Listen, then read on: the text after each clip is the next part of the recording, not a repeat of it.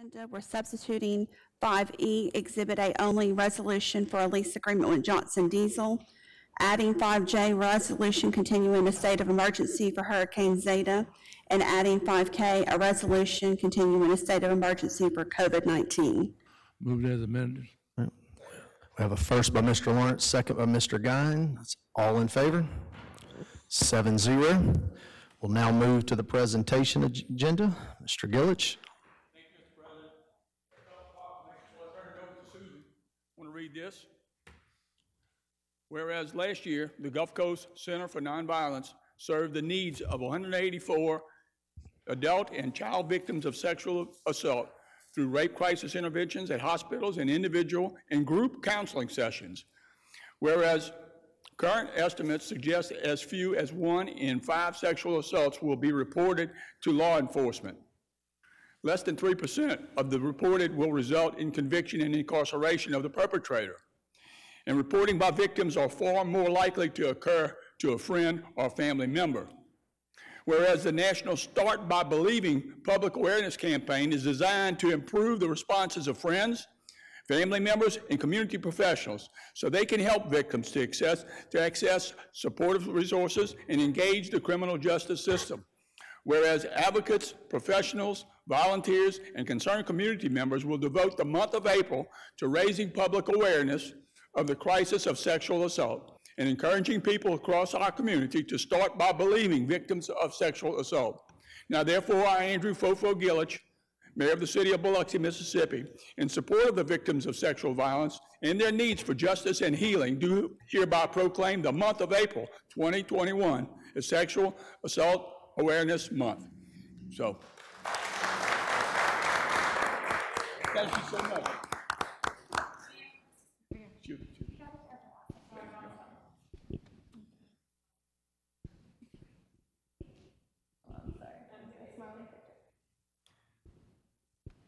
Okay, great. Thank you so much.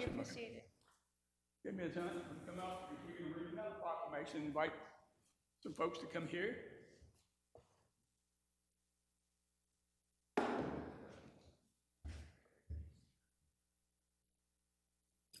Come on. This proclamation, oh, okay. This proclamation, whereas Chris Greasus, a 7-year-old boy battling leukemia, wished to be a police officer. And on April 29, 1980, members of the Arizona Department of Public Safety and the community came together to grant him a wish. Chris's wish inspired the formation of a Make-A-Wish Foundation that grants life-changing wishes of children with critical illnesses, and since its founding in 1984 has granted more than 2,330 wishes. Whereas research has shown that wishes can improve child's quality of life and produce a better health outcome. When a wish is granted, a child replaces fear with confidence, anxiety with hope, and sadness with joy. Now, therefore, I, Andrew Fofo Gillich, Mayor of the City of Biloxi, Mississippi, in recognition of the anniversary of Chris's wish that inspired the founding of a Make-A-Wish and subsequent Make-A-Wish Mississippi, and the global wish-granting movement, do hereby proclaim the 29th day of April 2021 as World Wish Day.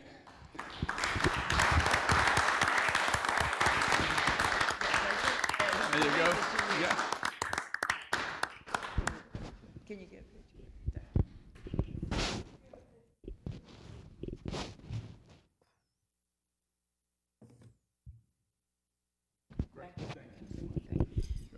Thank y'all very, very much. I want to tell you, Danny, this is Danny Mitchell, and he was my Make-A-Wish child. I want to thank many of you because you contributed to our campaign and made it happen for Danny. His mother and daddy, Mr. and Miss Mitchell, please stand. I know you don't want to, but that's too bad. Stand.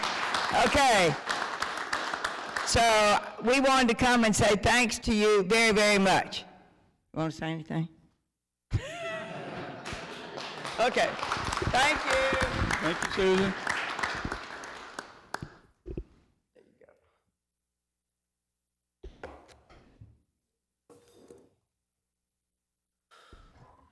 go. Okay, so I think that's about all I have to say, Mike. Is that pretty much, other than this is our last meeting in April and on to May and better things that are going to happen for our city. That concludes my report. All right. Don't have any departmental reports. We'll now move to our council reports. We'll change it up a little bit and start on this side today. Mr. Glavin. Thank you, Mr. Chairman. Got a couple of things. The first one is the Cedar Lake Bridge. I think it's well documented. We've talked and discussed about it numerous times. It's a small bridge that we avoided actually during emergencies because the integrity of that bridge is sort of in question. Had a conversation with one of the senators and a couple of the representatives, and they said if we can give them a plan, there could be some funding that could be allocated toward that bridge. When it floods on both sides, it floods the road on both sides, so if we could increase the span a little bit, and if the bridge could be replaced, it would be safer, and we can get those emergency vehicles for Chief Boney across that bridge and maybe save lives. So I would ask the administration, if it isn't on our capital list, to certainly add it to our capital list and see if we can have a dialogue with some of the people in the state that control some of that funding that might be useful. There is a capital project. It is for repairs to the bridge, not a new bridge. It's assigned, the contract is assigned to Thompson Engineering. We're just doing a mod to that contract. All that will do is design the electrical, mechanical repairs that are needed to increase the bridge's rating. Right now, we can't take a fire truck across that bridge. But that doesn't solve the real problem. The real problem is a new bridge, a new high bridge. Okay. So I guess my next question, I mean, would there be funds available, bridge funds or anything? So what I see happening, Councilman, is that we'll run the traps through on this design, and then we'll go ask MDOT for some funding to award the repairs to the bridge. It's very similar to the kind of repairs that are going on in the Ocean Springs Fort Bayou Bridge right now. Very similar kind of a situation. Same kind of a bridge, same kind of repairs. And that would probably be done next year. Now, I think MDOT, that's 80-20 match money. So we would be going back to MDOT in fiscal 22 for the match that we need. And if that all happens by the end of fiscal 22, we have a bridge that's more reliable, but it's still a low bridge that has to open to let marine traffic through and so forth, just like the Pops Ferry Bridge. So in both cases, the real solution is a new high bridge. And approachways too. Mm-hmm. Okay. All right. Thank you for that. Again, I'll try to get more information. I know Representative Uri is going to get back to me on some stuff, and if y'all already got some information, that's good. I'll just try to supplement anything that you have. Well, I'll send you an email with some details to share with him. Okay.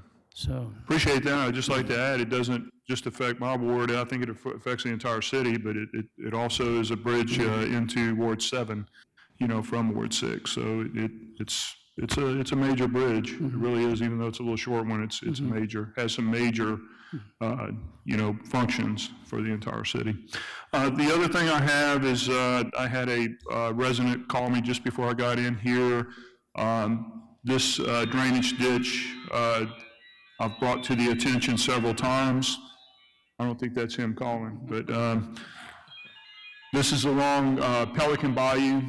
In the Pelican Bayou subdivision, had a resident say during the heavy rain it overflowed, and we repaired a little bit of the sidewalk, I guess about a year ago, and he said that part of the sidewalk is now kind of caving in due to the washout and everything. So if we could maybe get some eyes on it and just take a look at what may or may not be done. I will say this, that area is draining better than in years past. However, this was a deluge of rainfall that we experienced, but it seems it did compromise some of the sidewalk near that drainage area. And that's all I have. Thank you. Mr. Gines? Thank you, Mr. President. I'd just like to thank the mayor administration for meeting with me yesterday. We ironed out a lot of problems, so I really appreciate that. And I would just like to catch up with Peter. I have a legal question to ask after the meeting. So thank you. That concludes my comments. Thank you. Mr. Tisdale. Yeah, yes, thank you, Mr. President. Two things. Mr. Leonard, on Hampton Lane, I know there's a drainage issue there. And I think they may have already videoed the line, I'm not sure. I didn't see Billy Ray out here, but we don't have a timeline yet other than we were looking to video and maybe stitchiform that line, but there's no decision made at this point or a firm timeline or anything. I haven't had a conversation with Billy Ray about it yet. I know they were trying to get a video done and decide whether they could replace sections or whether we needed to do the whole thing. Okay. It's a very large, what, 72-inch pipe? Yeah, it's a big one. So it'd be a big project. Okay, so that's where we are right now. Okay. So the theory was video it, find out if we can do point repairs or we have to rip the whole thing out, or can we stitchiform it? And then we'd have to come back with a project to the council to approve. Gotcha. Okay. The other thing is I'd like to thank the Biloxi Ocean Springs Junior Auxiliary. They placed a tiny library. If you've heard of little libraries, they're primarily for children's books in public places, and the idea is you want a book, you take a book at no charge and replace it when you're done or put another children's book in there, so it's safe from the elements. But they put one out at McManus Pennzoil Park, and Miss Bell helped with that in Parks and Recreation, so I just wanted to thank them for that. That concludes my report, Mr. President. Thank you. Ms. Newman? Yes, I understand with the rainstorm, many streets were flooded, but Wilkes Avenue has been really bad for years, and I know that it's on the agenda for FEMA infrastructure, and we've been waiting for years and years. But I just beg and plead in the meantime, which I have been for years, but once again, I just want to ask that it's on rotation for drainage, cleaning out the drains, especially before a big storm is coming, and whatever else we can possibly do to just give them some relief in the meantime. Thank you. Thank you. Mr. Lawrence? Yeah, going back to what Dixie was saying, you know, when they cleaned the street and they got the leaves off the street, like on Wilkin, Crawfish, all the streets that flooded, drains handle the water. It's the leaves and the trash in the street, so we need to be prepared. So like a hurricane, they have somebody going out there sweeping the streets first, cleaning the leaves and everything up. And I tell you, the drains handles the water. When they get clogged up, then everybody floods. And they went back to Wilkes and swept that street completely, and they held any water since then. So cleaning the streets is the key. So sometime when we get these storms coming in, like this, we're going to last a couple of weeks, we need to be smart enough to have the streets cleaned first, and you won't have all this flooding problem. You can't stop the rain, and it's going to come down, but I mean, you could actually clean the streets, and I think it'd be a lot better. Couple questions, Popo, on Mahoney's, that Fields truck been sitting out there for the last several months. Are they actually going to do anything? They're supposed to be putting a restaurant in Mahoney, excuse me, not Mahoney's, the Magnolia Hotel. Magnolia Hotel had a problem with Zeta, and it actually split some parts of it, and they're working with their engineering group and the insurance. Actually, with Zeta, it was picked up off the pilings and set back down. So, I mean, it's more to it than just putting a roof on and so forth. So they are in the middle. We've had conversations with Jordan about a week and a half ago.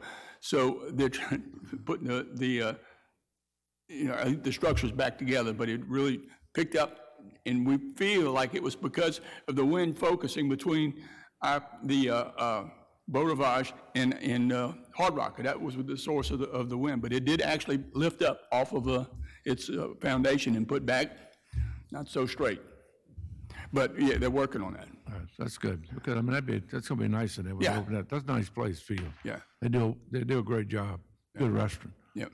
The other thing, we had a lot of ribbon cuttings this week, and I'll let Nathan tell you about the one at Walmart, but we cut the one on Howard Avenue, 2 little businesses again. That business district on Howard Avenue is getting bigger and bigger. That's a good thing. They had the book signing at the CPU Museum, and it said it's the most books they ever sold at one of them signings. That's the CPU Museum, and that's, what is Wheeler like, a contract worker with us, his wife. He wrote the book in 1906 about the Crater and Oak, so it's pretty neat. It was nice, the bad weather, but a lot of people came anyway. And I know we had the car show down there, and they did a great job Sunday. But I mean, they got killed. This weekend they have the Cobia tournament and the boat show down there, so weather's supposed to be a lot better. So it's 2 good events. Once again, people looking for something to do, they want to get outside. They'll ride around in the rain, they'll ride anywhere. So that's a good thing. Where's Peter? How you buying? Will you get my updates on these projects we're working on, Peter? Better than the discussion this time. Get a mic. We know what you're out there just talking to the world. Yeah, it's on the desk of the decision maker, but the time they have to redeem it is this August.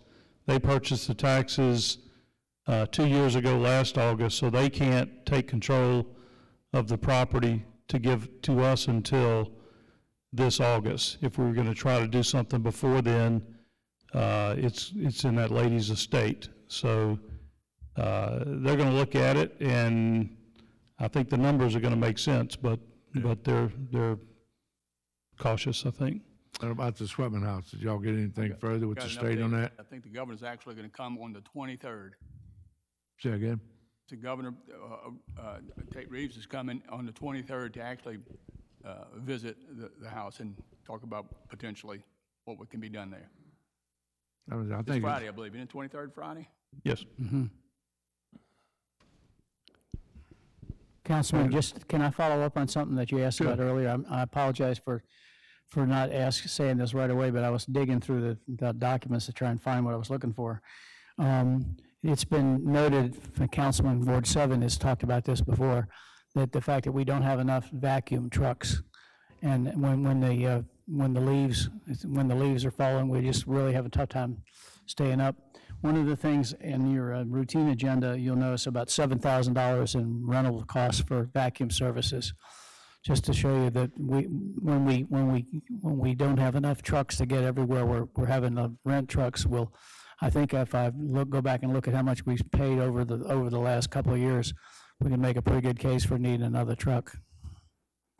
But that was $7,000 just this month for vacuum trucks, sort of additional to supplement ours. Well worth it. And how about the other thing? You find out about the flashing lights for the elementary schools and that? You said you're going to check on that to see where it was at with the flashing lights, like for Nativity. I think Felix flashing lights on Porter. Say again? I don't think we have. Billy Ray was going to look. It's not ordered yet. We haven't ordered one yet. Some of the equipment's coming in. I think Larry was talking about, everything's backordered, especially the flashing lights, the turn signals. I think we're still waiting on a couple of the turning lights, the arrows to come in, and as well as any of those things have been backordered, and we're getting a lot of signals. But we did get the pedestals for Point Cadet Marina, so those pieces of equipment are ready to be put in. Yeah, I was just talking about basically for the elementary schools and that, because that's something we definitely need. That's a safety issue. That's a good thing. That's what I'm talking about for the I know light Nativity, and I think Felix has 2 in his ward that needs those lights. So I mean, it's just something we need to get done. Now, what you said the problem, if they're not shipping them, they back ordered or what? Back ordered the lights, especially turn signals. We just can't get them in. I mean, we got one right at Cobbett Street. It actually, holds up traffic. One works and one doesn't. You don't know when to turn left or, So, and as well as things that happen on the beach, with regard to no turn signals off the beach because of the closing of Fort Bayou Bridge. You can't turn, you don't have an arrow at Oak Street when you're turning off of Highway 90 to go north. Anyway, that's not an equipment problem, that's an MDOT problem. Well, I can see that problem with stoplights, but I was talking about flashing lights for the kids. Yeah. More than the stoplight. Thank you. Thank you, Mr. Lawrence. Mr. Dimon? Along the lines of the vacuum trucks, I was gonna wait till the budget session to talk about this, but street sweepers are another need. I mean, the debris that sits on the streets causes the water to puddle, which leads to increased deterioration or more rapid deterioration of our roads. What were you gonna say, Mr. Mayor? A couple of thoughts along those lines with the vacuum truck, as well as the street sweepers, which is all relates to, storm drains and quality of life kind of issues. As mentioned, about 1.5 billion coming to the state of Mississippi for water, sewer, we hope storm drain too. So we don't know our part, based on some sort of modified CDBG, but we want to make sure that storm drain, that was, MML was trying to qualify, and we'll try to work up whatever our number is. Those are the two pieces of equipment, and the services that they provide are high on our radar. So if we can buy 3 trucks or more sweepers and still work it into that, that funding source, well, we'll do that. So that is high on our radar. Okay, well, that's good to hear. Funny fact that I know that when it rains, if the pipes are cleaner and the streets are cleaner, then it's easy to get rid of the water, but sometimes you can only fit so much water through one pipe. But the funny fact is, that this month was the wettest month in the history of Gulfport, but only the 4th wettest month in the history of Biloxi. What they say. It could be fake news, you can't tell. I just don't get how Biloxi had 3 months wetter than Gulfport, but it is what it is. Mike, we talked about the roads in Bluff Ridge, or the bluffs on Ravenwood and Bluff Ridge. Did we ever get with the street guys from the county and try to coordinate a meeting? I've not spoken to the county yet. We have paving money available. We are able to pave with or without their help. These roads are concrete roads. Yeah, and so that's typically right. we use I talked to Connie and she was okay with it prior to the election. The last time we did La Bonterre and Ben Oaks, I think a couple of years before that, and our deal with the county, which I guess we'll ask them for again, is that they did the demolition and we poured the new streets, we poured the new slabs.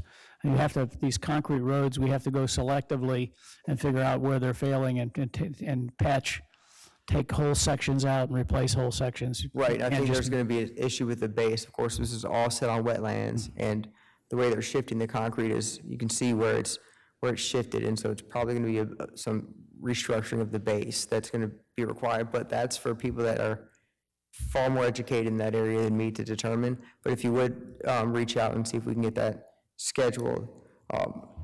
Couple of questions on how things operate. One of my residents has a security light. It's on the corner of Linwood. There's been numerous accidents, and this is why he decided to pay for it, because the city hadn't gotten a light up there. Is there any mechanism available for the city to take over the responsibility of that light? It's about a stoplight? No, it's just a On the street. security light, a street light. Right, so that's the co-op, the co-op north of the bay that does all the, we're talking about north of the bay. Jerry mentioned about being on private property. I don't know Okay. what we could do there, but we'll look into maybe replacing that light with one of our own on our property. Or on our What's the right-of-way. name of the street, Councilman? Linwood, Yeah. Linwood. It's just off of Old Bay, right by Penswell Park. Right. Let me try to do what I did with Councilman Glavin last week. I gave him a map and had him go put the dot right on the map where they want the new light. And we turned that over to Coast Electric, and they put it right on their schedule right away. So can we do the same thing for you, with you? Yep, sounds good. They can let you at least go back to let the resident show us where to put the light, so we're not guessing. Yep, sounds good. Lastly, I'm going to send you an email. There's a utility structure on the green, and it's just near the road itself. It has some wood fencing around it. It says, in case of emergency, call City of Biloxi. And it's just wanted to know who's responsible for maintaining that fence around it. If it is a city's obligation, then And it's on the green, it's on the road. Yeah, the street On is the road called On the Green. Right, it's on the road called On the Green. well, the answer is if it's a fence around one of our utility structures, i.e. a lift station or a well or whatever, it's our fence. Okay. So apparently there's something wrong with the fence? Yeah. Okay. Put it on the list. Well, that's my laundry list of to-dos. Appreciate it, Mr. Lawrence. Forgive me. First, I would like to start by welcoming Carrie, his first day as our new clerk. Welcome you. And then just echoing what everyone else said, I know when we had the amount of rain that we had, I'm sure that last Thursday was a nightmare for everybody like it was for me. But I would like to commend our Public Works Department. Mike and his team did an excellent job. I was going from one side of the ward to the other on people calling me, and we were passing each other, and they were out, unclogging ditches the best they could and things, and had some roads washed out. They were on top of that, getting that done as quick as possible, and so they did a great job, especially for the conditions. We had some, I don't know that, Robert said it's the fourth wettest day or month. Fourth wettest. I don't know that I've seen over that short of a period of time between that Saturday and Thursday that much rain ever. But it was really bad, so they did a great job. Thank everyone that came out to the ribbon cutting for the new city center, and something that we're proud of out there to have. Appreciate everyone supporting that as well. And other than that, that's about it. I was gonna, on the vacuum truck, is that something, I don't know the cost of one of those. Is that something that if we don't get this COVID money, that something that we can possibly get an extra one? If they do, we'll do it the same, we would propose to do it the same way we did with the bucket truck this last year, where we lease purchased it, so we spread it over a couple of years. Okay, good deal. We spread that bucket truck over 3 years, meant a little less pain. All right, Mr. Deming. Sorry, I slipped my mind. Cafe Beignet, CB has the Jamaican place underneath. Now the structure he's building on the back, is he building a food truck garage? I'm sorry, Mr. Cross. It's a screen for the trailer that is cooking trailer.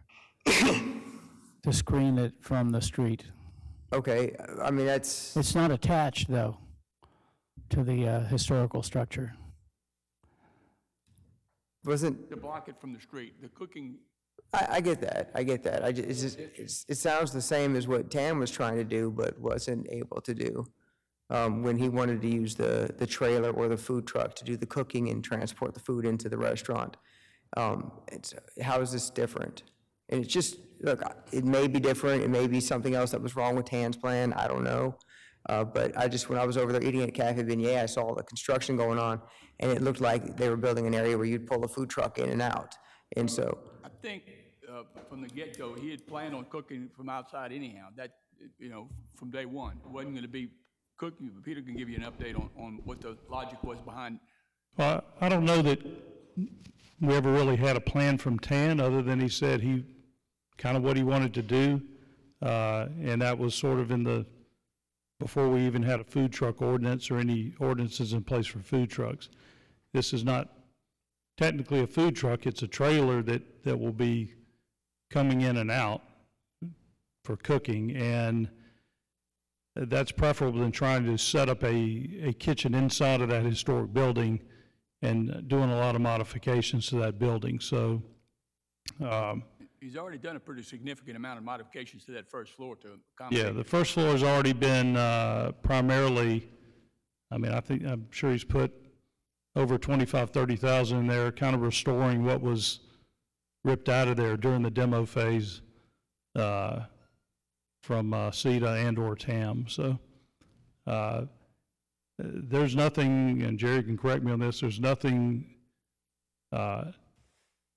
incorrect about if a restaurant wants to set up a cooking facility at the back of their property, they could do that. Separate facility. Separately. And I think from a fire hazard standpoint, it's much safer anyway, so. The problem you have, because everybody else has to have a kitchen. So this guy don't have to have a kitchen. Well, he's got a prep kitchen, but it's you not got it's not an oven kitchen. portable You're truck. not cooking the barbecue inside, it'll be out in that facility. I mean, that's not fair that people built these fine kitchens and all these buildings, now you letting this guy do a truck. That's not right. I don't know about the rules from Jerry Creel or nothing. You can't be running a restaurant without no kitchen. I mean, come on. It's a barbecue facility, and there are other restaurants that, when you barbecue, they're gonna be outside, won't be inside. And so that's Yeah. what pretty much the deal was. Well, that's a mistake you're making. You penalize everybody around here that's got kitchens and employees and people working in these kitchens. If we don't have a rule, you don't have a kitchen, then we need to change that, Jerry. You should have been on top of that. What Mr. Brown said when he came before the AHRC to get approval for this is that the kind of food that he cooks generates so much smoke that you couldn't have customers in the same room with it while it was cooking. He had to move it to the outside. And AHRC considered that, and also considered the fact that he would have to make, that the old library is a historic structure. And when you start having to add gigantic vents to the outside of it, that's going to take away from the historical significance of the building. You know, we've heard some criticism about him being able to operate out of a trailer. He will have to have health department approval on the trailer to cook there, just like anyone else. But the difference between this just being a trailer pulling up behind somewhere and cooking and a restaurant is that he has rented a permanent presence in downtown. So this is not the same thing as just a trailer pulling up to cook to compete with other restaurants in downtown. That's about as weak as I've ever heard anything you ever said, Jerry. Well, that is terrible. About smoke in the room and stuff like that. I mean, come on, give me a break. You're supposed to be serving people food in a restaurant with a kitchen. So everybody in the brother just going to open up a building and I'll put a truck behind it. I mean, that's not right to these people that put in these night kitchens, serve a lot of food. This is not the city. This is a huge mistake the city's making. And historical, that thing's done. There's nothing historical left about that building, period. Other than it's just still standing there. It's still on the register. Yeah, it's still on the records and all. Yeah, I know that. Song and dance with that routine, but that's terrible. So anyway, that's going to come back and get us, I'm telling you. Ask Mr. the man that deals with this stuff. What do you think? Well, I got a question, because I've heard numerous things, and I just want to clear the air. Does he have his own temporary power, or is he using the power from the building that is on the existing tenant's meter? Yeah, does he have a separate meter that he's using? It's not a separate meter. So who's paying that power bill or those utilities that he's using right now? The tenant is paying it in accordance with her lease. So he's using power to build and do some stuff right now, and she's paying that? Correct. Is that fair? As far as what he's building using power, you know, for a power cord or a power tool, I mean, I know any power that she's paying is if he's using it, is that fair? the lease says that he will reimburse or share in any power bills, even if they were going to share a meter, they're going to have to work out some arrangement of that. And that's the first I've heard of that, that she had a problem with the power tool, so. But the lease does provide that power will be split. I think he may be paying the cost to split the meter out. So I think that may, I don't know for sure, but I'll check on that. And does his lease say the same thing, or just her lease says that? I think they both say that, because she originally had the whole building. We've had to redo her lease at least 4 times, so. Okay. If there's no further discussion, we'll now move to citizen comments. We'll have a total allotted time of 45 minutes. When you come forward, if you will, please state your name and sign in on the sign-in sheet at the table. Is there anyone on my left side of the room and your right side of the room that would like to speak? My left side, your right side. All right, my right side, your left side. Please state your name and sign in. Right there, on top, under the glasses. Under the glasses, right there. Thank you.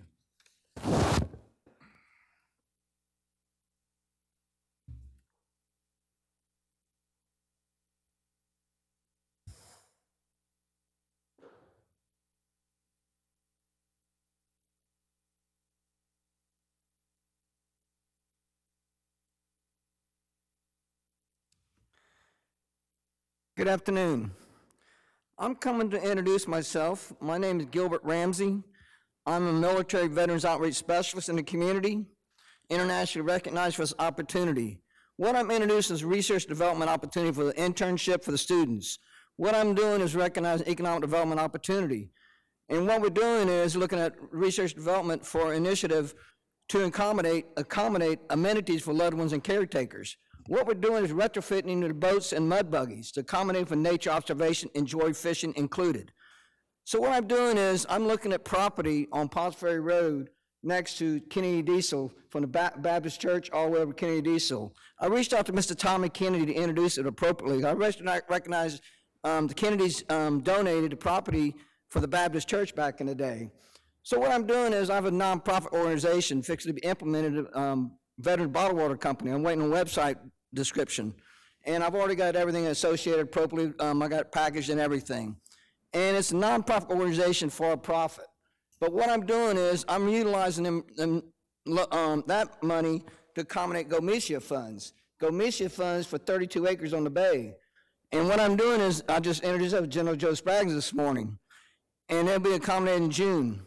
So what I'm doing is making sure it's implemented with our capabilities in the community for education, recreation, employment, and facilitating appropriately for physically impaired citizens. So I look at this with research development opportunities. And when I mean research development opportunity, I mean Honda. Honda, we're looking at this because there's an organization called American Research Development with Honda. And they only have 5 locations throughout the United States, nothing south. So I'm recognizing it for the Mississippi Initiative and with Mr. Jamie Miller and everybody. So I'm coming at this with also Senator Roger Wicker initiative with Amtrak. Amtrak, another thing I'm doing with Red Cross. So all this is on my head and heart, ladies and gentlemen. I'm coming at y'all with this initiative because I have commercials and everybody helping me out with this opportunity. So I have this to make sure that we can recognize this opportunity within our organization, within our community. When I mean our community, I'm representing the state of Mississippi. I can go anywhere in the world. I've been offered everywhere because of my networking capabilities. So here we go, to make sure that we can come forth with that location. I know everybody knows that, gentlemen, and I know what I'm doing. I'm having this opportunity because quality of life initiative and enhancement recreation opportunities and amenities for loved ones and caretakers. For education, recreation, employment, and facilitating appropriately. When I mean this because I'm very passionate what I'm doing. General Jeff Hammond, General Joe Spraggins, Colonel Dick Wilson, and Senator Roger Wicker. They all know me. I'm not here to just mislead you. I'm here to inspire you and challenge you. Mr. Ramsey, your time is up. And this, here we go.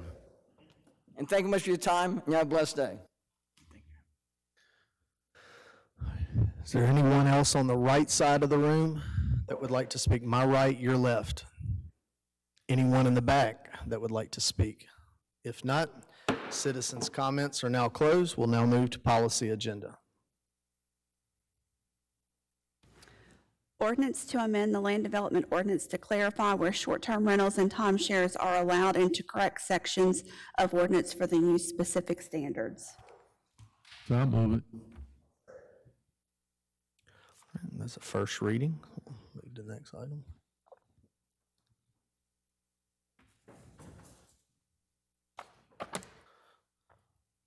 Resolution denying a request for a zoning map amendment to change the zoning classification for a parcel of land presently zoned planned development residential to RS75 medium, single-family residential for property currently identified as 13539 Lorraine Road.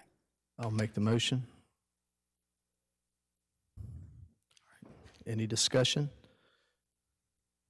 This is on item B, correct? Correct. I was reading through that. As I recall, there's a phase 1 and a phase 2, and this concerns phase 2? Yes, but it's originally there was a phase 1 and 2, and then the person that developed phase 1 is no longer involved. So this really is connected in no way other than it's on the property that originally was going to be phase 2 of Bellawood. Correct, and this involves a greater use of Virginia Lee Road? Correct, and Mr. Krill can explain the issues that.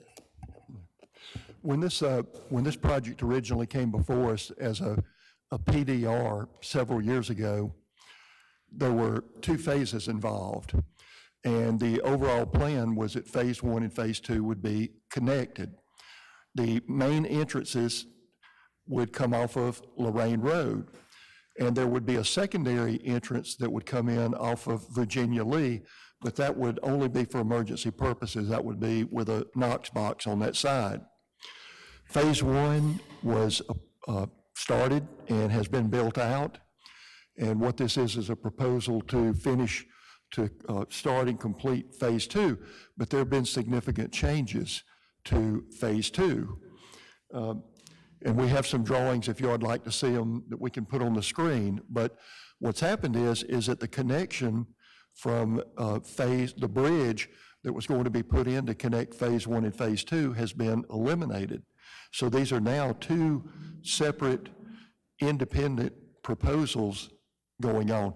They are going to be adding some more houses to phase 1 to that side of the creek, but then the project calls now for another main entrance coming in off of Virginia Lee Road that will have 26 or 27 lots coming in off that side, where the only access to those lots is to come in off of Virginia Lee Road, which is very narrow, which would barely be able for one of our fire trucks to be able to get through. But what happens is that by removing that bridge and having these 2 disconnected, it also eliminates the fire department requirement that you have 2 remote exits to be able to get to the entire project.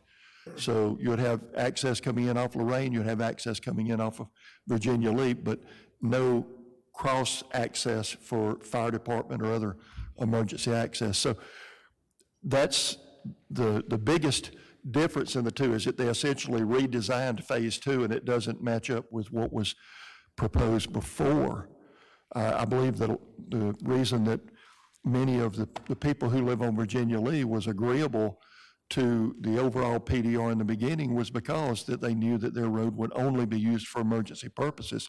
But if this is approved, then it would provide access there for many of the houses.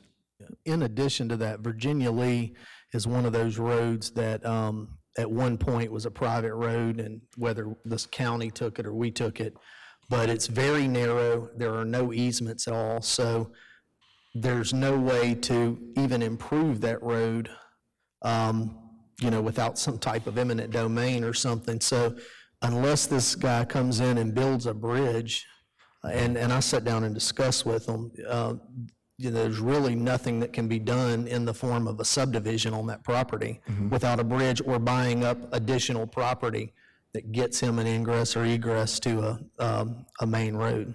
That's correct, yes. What was his response to building a bridge? The cost factor, it would just, it would eliminate any profit from the subdivision. Right, there's the cost of it. They're not going to be generating enough lots and housing in phase 2 that would offset the cost of building this bridge, because this is a major drainage area that runs through this property that we're talking about. Yeah, and that's ultimately, I talked to the original engineer on this project that developed the first phase. And he said that's why the owner, the person who developed and built out the first phase basically bailed on the second phase, is because the cost factor far outweighed, any realization of profits. So what are you actually denying here? He's requesting approval for phase 2, and the planning commission, because of the changes that were involved, didn't feel that phase 2 was designed appropriately, so they denied it. That's what I wanted to make sure we had that right. Thank you. Okay. So we have a first and a second. Is there any other discussion? All right, if not, I'll call for the question. All in favor? 7-0.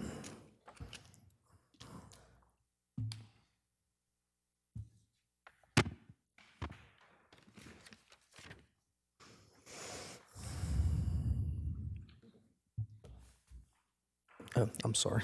I was waiting for the next item. We'll now move to the consent agenda. So moved. Second.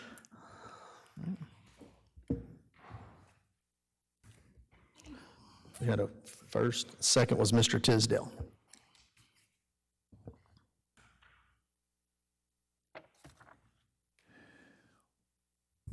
Start over there. Okay. Any discussion? Yeah, a couple of things on B, with the contract, would give everything the same prices and everything as it was before? Yeah.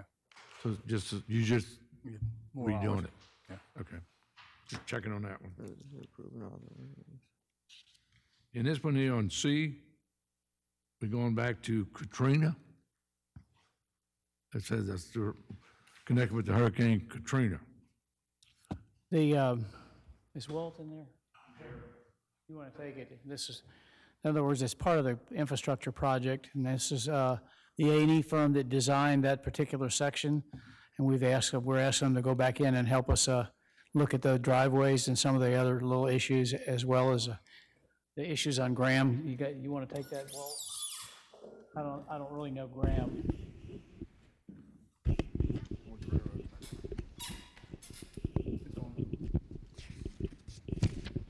Yes, so Brown Mitchell's going to look, as Mike said, on some driveways and sidewalks on Quarrens. We have a couple of spot locations on some of our infrastructure projects where the design works very well, but in other areas the driveways are maybe a little bit too steep. So we're going back and look at some of those. It's not throughout all the project sites, but there are spots and locations we're going to need to correct.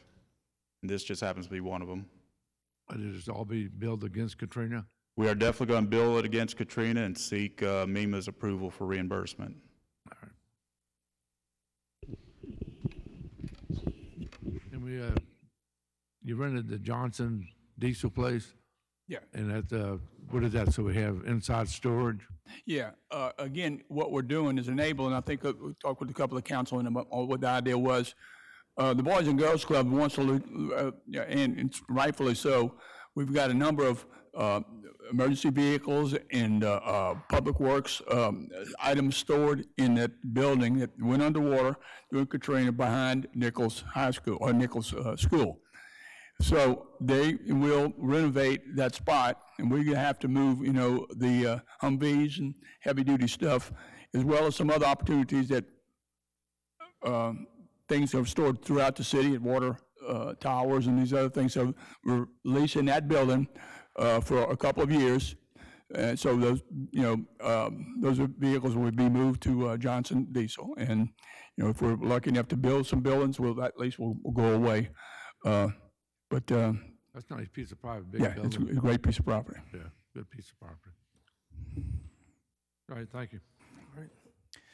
On that Johnson Diesel building, how many square feet roughly is that, do you know? 20-something thousand, isn't it?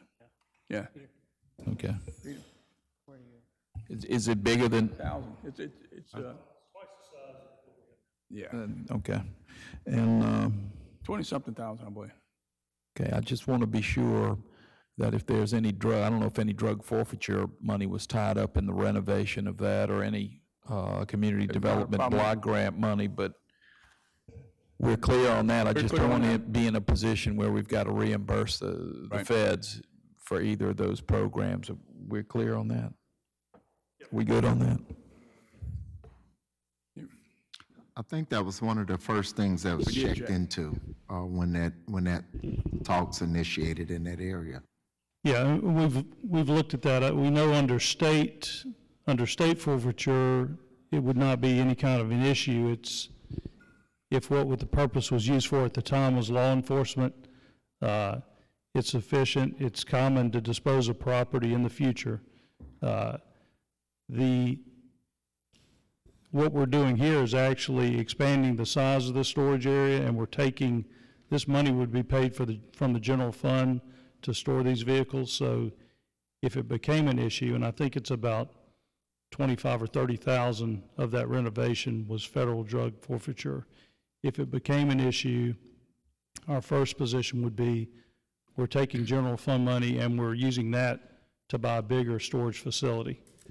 And I think with the Boys and Girls Club, there is also some drug education component, which may not fit perfectly within the federal drug forfeiture guidelines, but it's not like we're going out and just flipping a building or something like that and doing it. So I think overall we're fine. It's actually part of the schools. We have a lease from the schools. Right. And we would pass that to the Boys and Girls Club. I just want to be sure we're not having to reimburse the feds anywhere along the line for something that they might determine,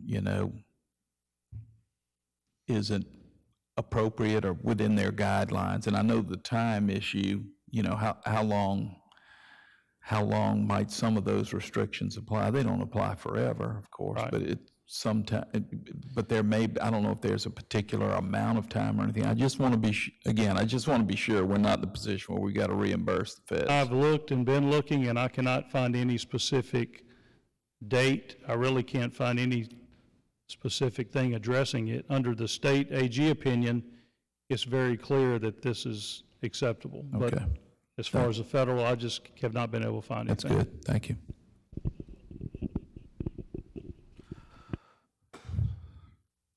Is there anything else, Mr. Tisdale? All right, Ms. Newman? Mr. Glavin? Nothing. Mr. Gines?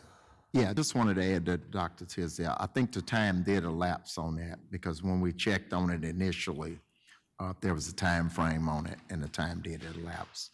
So that's the only comment that I had on. Okay, thank you. Mr. Deming? I have, I have nothing as well. Is there any exemptions or? All right, I'll call for the question. All in favor? 7-0. We'll now move to code enforcement hearings.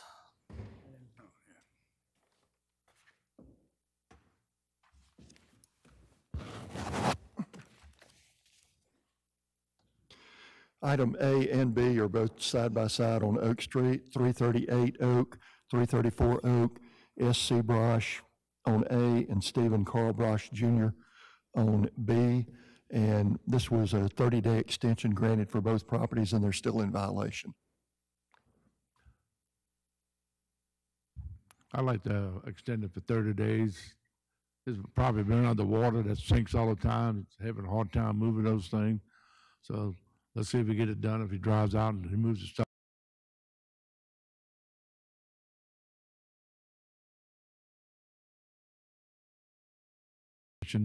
And should have good weather by then. I'll If we have to second it. move it. If you don't, then we'll get on it. Okay, all in favor? Have a first by Mr. Lawrence, second by Mr. Tisdale, 7-0. All right.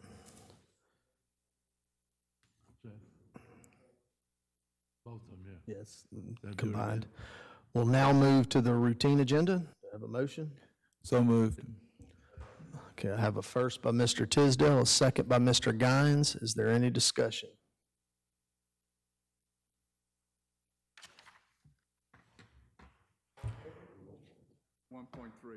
Okay.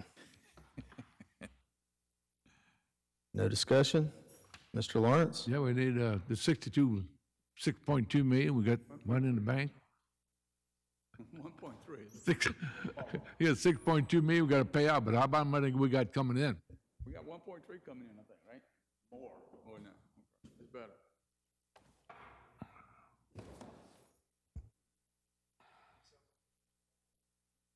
We were originally supposed to have 1.31 million coming in. We asked the MEMA staff, the local staff here, Diane Sayer, Marlon Seal, and their accountant group, because we had so much going out, this docket 2.9 million. They went back and looked, and we'll have 3.1 million coming in. We should have it by the second or third week of May. So they did a really good job of bumping that up, making sure we're staying well in advance, 60 days in advance. Well, the 3.1 coming in, that has anything to do with the 1.2 and the 2.9?